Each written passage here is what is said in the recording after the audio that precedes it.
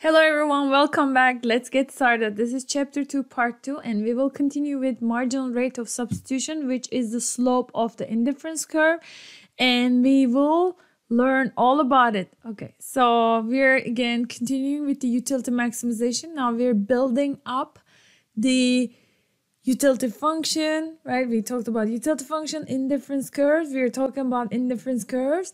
And next we're going to talk about budget constraint. But before that, let us get started. Marginal rate of substitution is the slope of the indifference curve.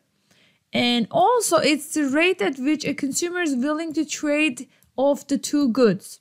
Okay, so cakes and movies example. If you remember, right, we had cakes here on the y-axis. We had movies on the x-axis, right? So this is x-axis. I don't know why I am whispering. There's no one here. I'm in my production, studio. All right. So cakes and movies example. So marginal rate of substitution will tell you how many cakes would you give up to have one more movie. So it shows you how many of whatever you have on the y-axis you're willing to give up to have just one more of whatever you have on the x-axis. Okay, so let's take a look at this indifference curve example. Remember points A and B, indifference curve 1. So we said that the marginal rate of substitution is the slope of the indifference curve. So this indifference curve is a curve, right? It's not a linear straight line. So the slope is going to change. So for instance, marginal rate of substitution at bundle A is its slope. So it's this little bit fainter red. I'm trying to find it. I'm going to grab a different color. It's a fainter, this little, I call it ghost line. Little ghost line. Look at the slope of this line. So the slope of this line, ghost line, is going to be the slope at point A. So how do you find it? So you are looking for slope of this curve at point A. Find a line that is tangent. Tangent means it's touching at one point. Exactly at that point you're trying to find slope. Okay, so slope in absolute value. So this is downward sloping is always negative. So just real quick rule for you. If a slope of a line like this is a negative slope, shows a negative relationship. Y and X, just general two things. My X's looks like Y's and my Y's sometimes looks like X's. So I'm going to make it like this. So it looks like hopefully Y. So if there's a negative relationship, this is a Y. Negative relationships, downward sloping, and positive relationship, upward sloping.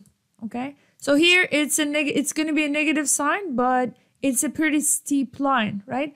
So at point B, find a line that is tangent. That means touching at point B only. My drawing is horrible. So I'm glad my career is not in arts because I'm not good at drawing straight lines. However, I think I can paint pretty well. But all right, let's go back to our subject. So marginal rate of substitution at bundle B is the slope of this line. So as you can see, sorry about that.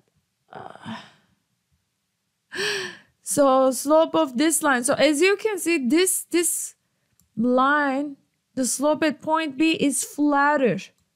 So it's smaller in absolute terms. So this is a steeper slope, right? In absolute value. Absolute value means get rid of the negative sign. So this is a steeper slope in absolute value, larger slope. This is a smaller slope. That means at point B, right, you are willing to give up fewer cakes, whatever you have in y-axis, for movies, one more movie, compared to point A. Point A, you are willing to give up a lot of cakes, steeper slope, to get one more movie. Okay, so let's take a look at point C. This is totally different indifference curve. It looks like the slope is right here, right? Marginal rate of substitution at bundle C appears to be larger than B but smaller than A. Okay, so it's in the middle. All right.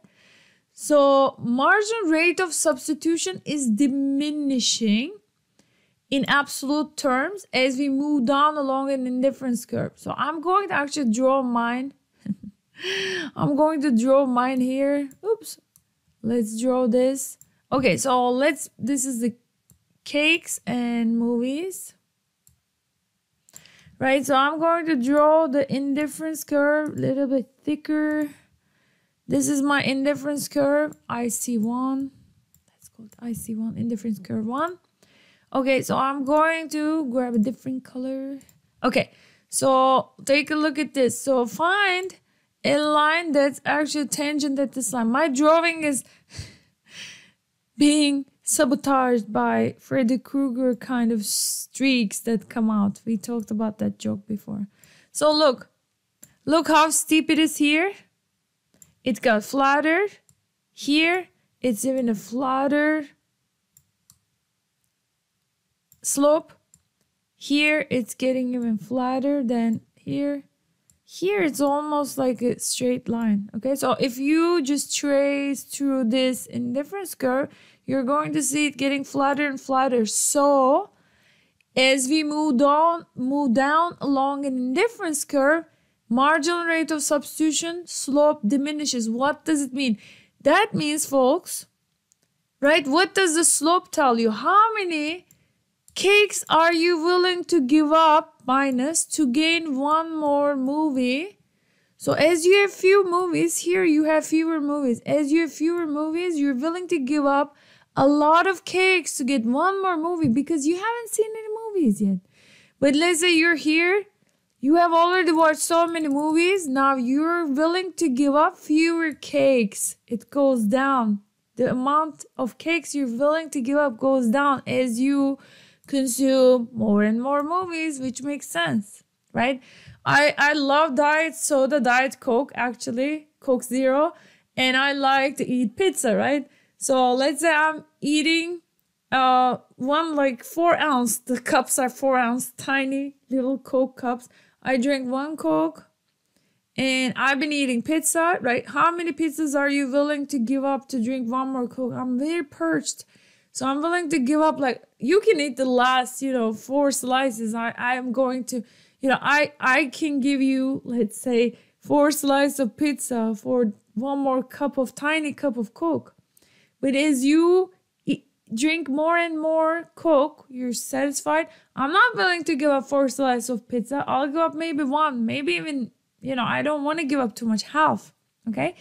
So as you consume more and more of something, you're satiated, you're willing to give up less of the other good you're consuming to actually keep consuming one more unit.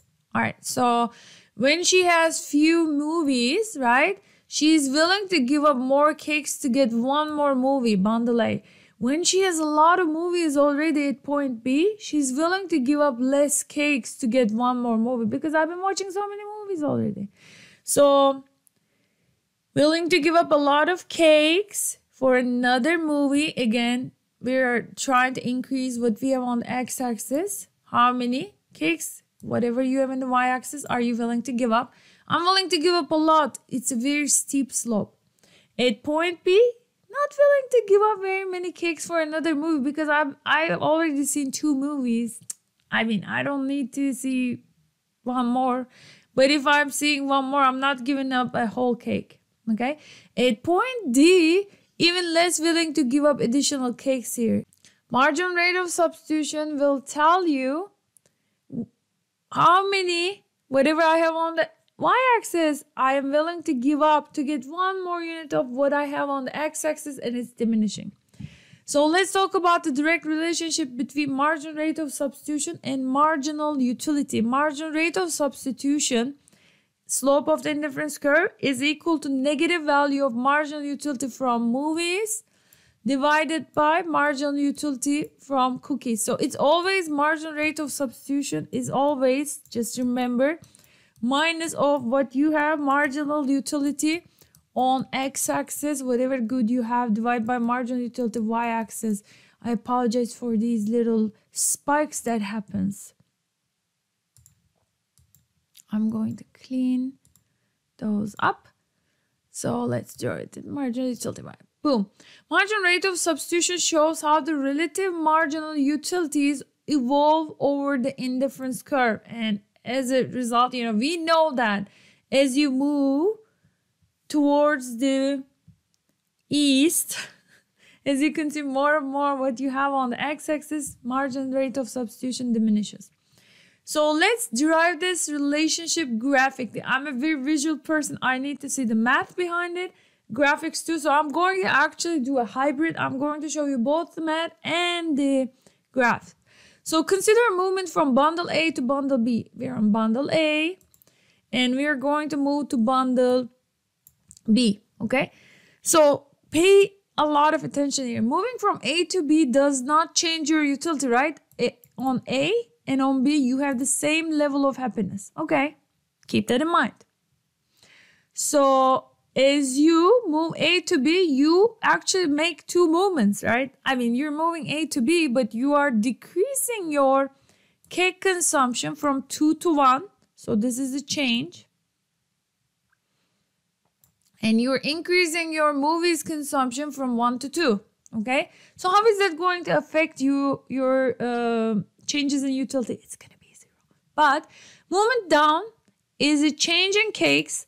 We're not going to do 1 unit. We're going to do it mathematically, right? So it's delta change in QC. So this will be the change in your quantity of cakes consumed.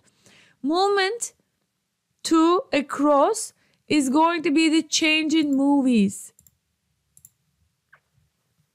Okay, so that's going to be delta QM. I'm going to write it, delta QC.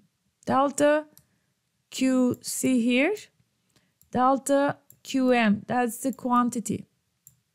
Okay, so this is a negative number. Obviously, this is a positive number. When you put deltas, you don't need the signs. That's what we are doing. Okay, so loss of utility though, right? This is the utility plane. This whole graph is about utility. Okay, so the loss of utility from less cakes is going to be, whatever the change in your quantity of cakes times marginal utility of cakes. Marginal utility of cakes will give you the change in your utility when the cake consumption changes by 1 unit. Change, I'm saying, because it could be positive and negative. So this is the multiplication, right? I am consuming these fewer cakes and each cake affects my happiness by this unit. Okay? So there's also gain in utility. So you are consuming more movies. Okay? Gain from utility from more movies is, this is the amount of more movies I'm getting times how many units of happiness. How does my units of happiness marginal utility increase by consuming 1 more movie? All right, 1 more unit or 1 less unit, depending on the stuff. So as a result, folks, you must have decrease in your utility from reduction in your cake consumption plus increase in your utility from movie consumption to be 0. Why? Because change in your overall utility, remember this delta we use as a change operator, okay? Delta U is equal to 0 because we are on the same indifference curve. So if you rearrange these things, right? You rearrange this thing, you're going to see, you arrange that relationship, you're going to get that equality. So I'm going to rearrange this thing and calculate this, okay? So marginal utility C times change in quantity C plus marginal utility from movies, change in quantity of movies. This needs to be equal to 0. Okay, so what do we have here? Okay, I'm going to leave MUC times delta QC on one side. And I'm going to throw this whole second term on the right hand side. I'm sorry. So this moves to the other side with a negative sign. Marginal utility of M times change in quantity M. Okay, cool. What else? So what's the slope of this? What's the slope here, right? It's change in quantity of cakes divided by, so rise over run, right? Change in quantity of cakes. Of course, this is a curve. Therefore, we need to use calculus, but I'm going to just treat it for the simplicity as a discrete number. All right. So rise over run is the slope, delta QC over delta QM. Okay, so I want to leave delta QC over delta QM on one side. So what I'm going to do, I'm going to divide everything by marginal utility of C times change in QM. So let's do that. Marginal utility from cakes, change in QM. So some things are going to cancel out. So these change in QM, they cancel out.